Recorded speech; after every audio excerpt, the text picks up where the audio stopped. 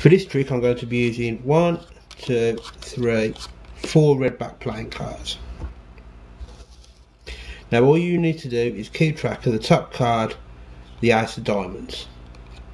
So if I take the ace of diamonds, put it back to the bottom of the pack and reverse the order of the deck, and if you've been following, you should know that that ace of diamonds has come back to the top.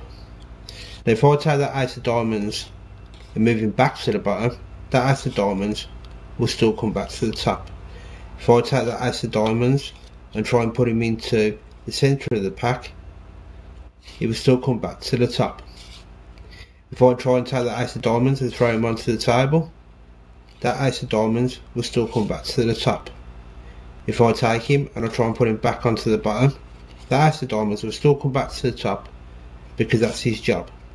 It doesn't matter how many times I take this ace and put it back to the bottom of the pack, that ace of diamonds will always come back to the top, and it doesn't matter how many times I drop him onto the table, the ace of diamonds will always come back to the top.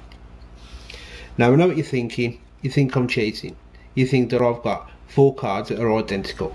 Well, I have got 4 cards that are identical, but they're not aces. You see, I like to use my top card as a 5 of spades. I like to use my second card as a 5 of spades.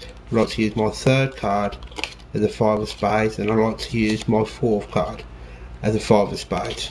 It'd be easy just to say that I've got lots of spades. 1, 2, 3, 4. So there's no diamonds at all, there's no aces at all. So is that an ace trick or is it a 5 trick? Well, I don't like to call it either. I like to call it a picture card trick, because what I've actually got is I've got 1 joker here,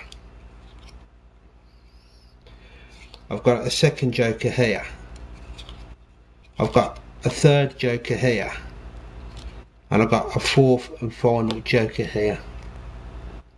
And that's all using just 1, 2, 3, 4 playing cards, and that's jumping Gemini.